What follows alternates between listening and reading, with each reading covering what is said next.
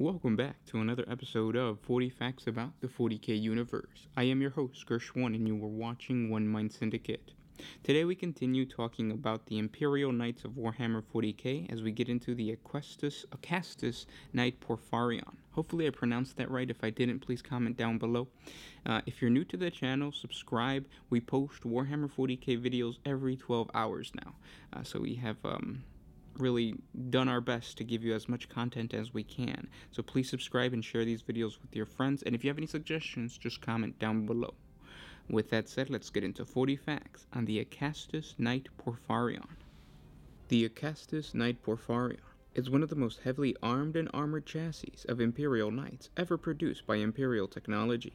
A design that essentially sacrifices the mobility valued by most Knights for greater firepower.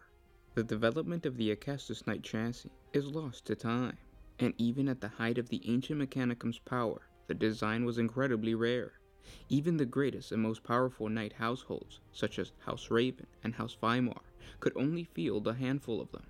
The rarity of the Acastus Knights meant that they were venerated as symbols of favor by the lords of the cult Mechanicus and the physical incarnation of the machine god's power.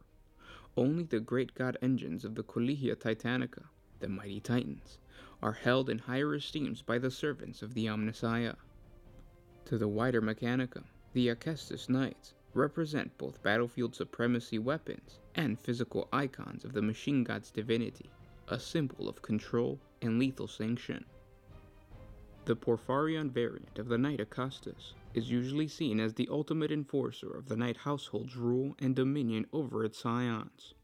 Many of the pilots of these Acastus Knights Porphyrion bore a unique distinction and displayed the heretical Shrouded Urn, a dread charge only given to those knights who have destroyed one of their brothers in sanction and ritual trial by combat.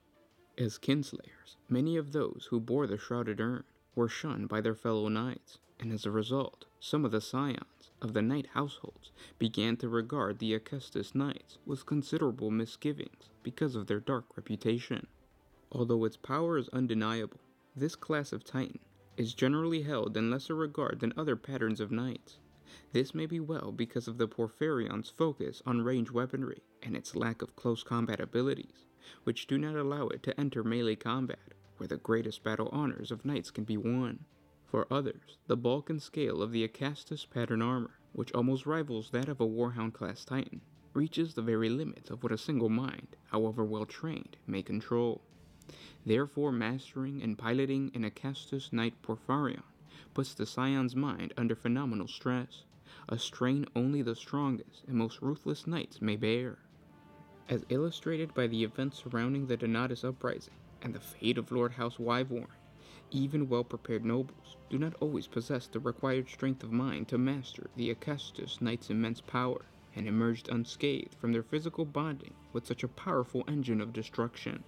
Because this is one of the most heavily armed and armored of all the Knight's chassis in service, the Acastus Knight Porphyrion rivals even the Scout Titans of the Legal Titanicus in terms of size and power. Armed with weapons that can obliterate even the most heavily armored target, it is truly a force to be reckoned with. Taller than even the towering Cerastus Knights, the Acastus Knights Porphyrion is a dominating presence on the battlefield. The Knight's main weapons are a pair of twin-linked Magna las cannons, devastating weapons in order of magnitude more powerful than even the Solix pattern heavy las cannons of the Mechanicum Tagmata. Where a Knight Paladin may carry a heavy stubbard as a secondary weapon, the Porphyrion is armed with a pair of autocannons, which are often replaced with las cannons when additional anti-armored firepower is necessary. Its Ironstorm missile pods have a substantially larger payload than those found on more common Knights. Though in battle zones where the dangers from airborne assault is apparent, this system can be replaced with a powerful Helios defense missile system. And those were 40 facts on the Acastus Knight Porphyrion. I hope you guys enjoyed this video, and I hope I pronounced that correctly. If I didn't, comment down below. Let me know how you're supposed to pronounce it. Now, the Knight itself is absolutely amazing. What more can you say? To actually own one of these and field it on the battlefield would be amazing. For the longest time, I wanted to field something this massive, but I was always prevented by the fact that whenever we did play a game, it was usually a small game. It was like a 1,000 or 2,000 point game, and fielding something as massive as like a knight or a titan, or not a knight, a titan really, is impossible. And then secondly, I never really wanted to spend that much money on something as massive. But now that I have an Imperial army, and that I've been working on the Scutari, and I've been working on my Inquisitor, I've been tempted to purchase something that's like big enough to actually be impressive on the battlefield. For the longest time, I played orcs, and I always wanted to buy the Forge World. I think they're called Mega Death Dreads. Just these massive, awesome Death Dreads on crack. But I was always prevented because they were really, really pricey. And then, of course, the Stampa, when it went from a Forge World model to a GW model, and they actually had it in the GW store, I was so tempted to purchase it. I'm glad I didn't, because just recently I played a 5,000 point game with a friend who plays Necrons, and I decided to use my Mr. Potato Head Stampa. I created a Mr. Potato Head Stampa back when I was younger, like in high school, and it looks awesome. I loved the way it turned out, but actually playing it on the battlefield, it did horribly. It didn't do much. Like, I think it killed maybe a group of Lynch Guard, and then killed a couple Scarabs, but it was pointless. So the fact that I didn't purchase the Stampa, I didn't drop all that money on the Stampa, and instead I made my own, it felt good. But now that I'm working on the Scutari, and I'm working on the Inquisitor army, I've been tempted to buy something as big as a Titan, but having a knight, specifically this knight, it would be pretty badass. The knight itself looks a lot like the, I think they're called Warglaves from the Forgebane box set. They're just bigger, bulkier, and just bigger guns. And I've always wanted to have something that kind of just sits in the background and just shoots. The Stampa was not the best thing for that. The Stampa actually never went into close combat when I played that game, so maybe that's a reason why it did so bad. But I wouldn't want that. I would want something like the Acastus Knight Porphyrion, just in the background, shooting and destroying, I think they're called scythes or whatever for the Necrons. But we'll see, depending on the price, and depending on how much I want to drop on this model. Awesome model. The lore for it is pretty cool. The fact that it's a rare thing adds to the desire.